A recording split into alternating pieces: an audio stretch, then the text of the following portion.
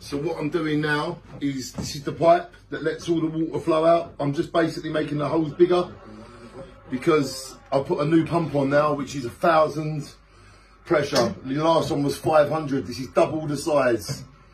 So I'm now making the holes bigger. I've just fitted the new pump. It's one of these ones. It's an innovator pump and it's 1,000. And like, yeah, because my tank is so big, I had to put a pump on it. No fish tank pump is big enough for this. So this is how I do it. I'm now making the holes bigger on here.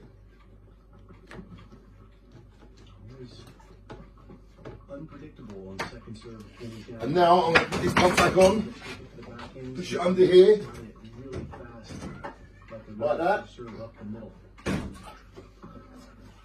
under like that. Then a bit of rope to hold it in place.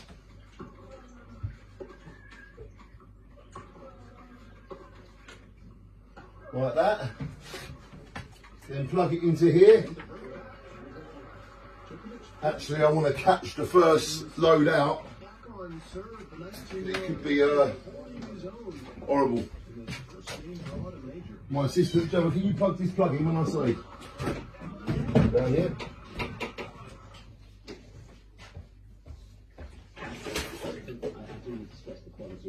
This plug here, can you plug it in for me, please?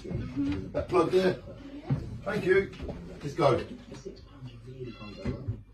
summer, be someone that braves the shade when the Caring Cancer Support. It's sponsored by friends and family to help us be right there for everyone living with cancer.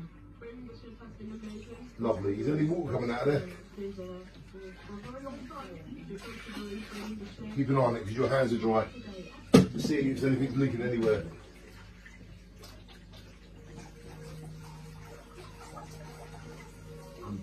That is a much more powerful pump.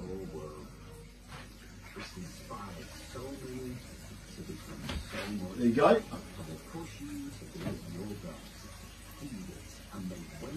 We just need to keep an eye now on that. Is that all staying dry there? I've just connected the new pump, and as you can see, coming out. See that? A little bit just tripped. Right, then it needs to all be tripped up. Okay, that is how you fix a new pump. But now I've got to take it all apart because there's a slight leak on the pump. Obviously, some washer is not connected. I will fix it. Shine on. This is how to fit a new pump professionally and properly. Have a great day, everybody. Love your fish. Your fish will love you.